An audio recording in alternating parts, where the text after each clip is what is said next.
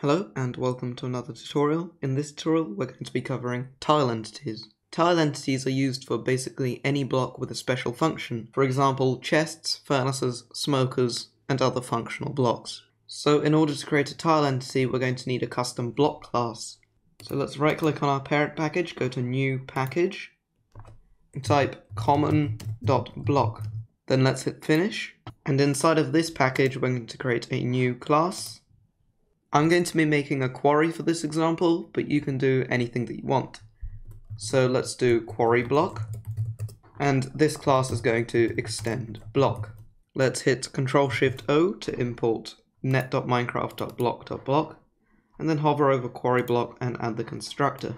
We can pass in the properties from our block init. However, if we make a block class for just one kind of block, which is in my case a quarry, we can actually delete these properties, and now in our super we can type abstract_block.properties.create. Then we can pass in our material.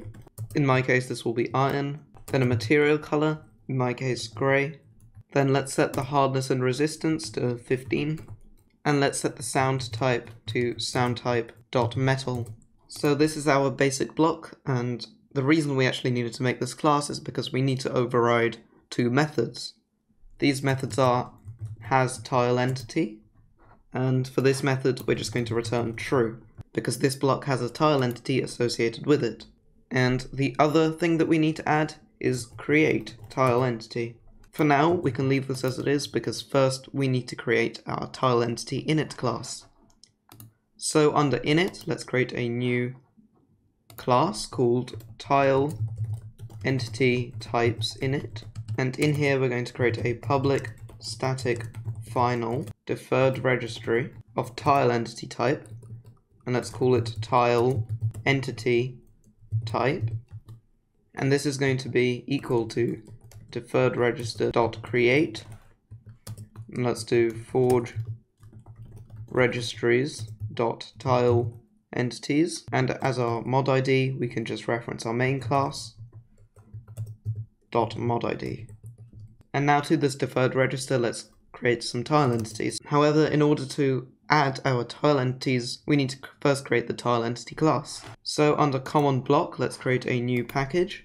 Let's delete the block and type TE, short for tile entity, and in here I'm going to create a new class called quarry tile entity, and this is just going to extend tile entity. Let's add the constructor, and that's all that we need for this class for now. So let's go back into our tile entity init class and create a public static final registry object of tile entity type, and this is going to be of the quarry tile entity. We're going to call this quarry tile entity type is equal to tile entity type.register. Now we need to pass in the name, which is going to be quarry, and then we need a supplier for the tile entity, and instead of the null we can use tile entity type.builder.create. However, this needs to be a supplier, so we can make it into a supplier like so. Now in here we need a tile entity, so we can do quarry tile entity : new, and then in here we can pass in our block. So in my case block init.quarry, which we haven't made yet, .get. Okay, so next we need to go back into our quarry entity and let's create a new constructor, which is just going to call the constructor above, so let's do this. And now we can put tile entity types init.quarry tile entity type.get. Now in our block class, instead of returning the super, we can do tile entity types init.quarry tile entity.get.create. Then in our block init, let's register the block, so let's do public static final registry object of block. Let's call it quarry, and let's set it equal to blocks.register quarry, and then the supplier of a new quarry block. Now we can go back into our tile entity types, and as you can see we get an error. So after this bracket we're going to do .build and then as the data fixed type we can just pass in null. And now our tile entity is completely registered. The last thing we need to do is to go into our main class, and after blocking it we can call tile entity types init.tileentitytypes.register bus, like so. And now we can actually add functionality to our query. So in our query tile entity class, let's make it implement iTickable.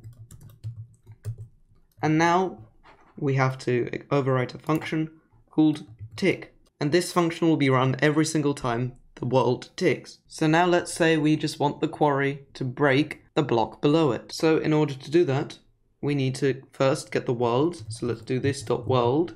Then let's do .setBlockState. Then we need to pass in the pos.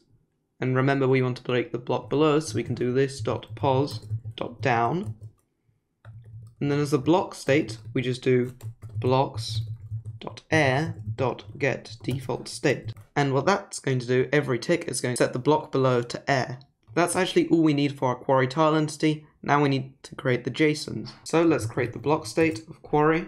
And this is going to reference the query block model. Let's fill in the lang for the query. Let's create the block model for the query, like so. Let's create the item model for the query. Actually, for the block model, I'm not going to use the query texture. Instead, I'm just going to use an iron block. So for that, we can do Minecraft :block, make sure this is singular, /iron block. Now let's create the loot table. So query.json. And this is just going to drop our query.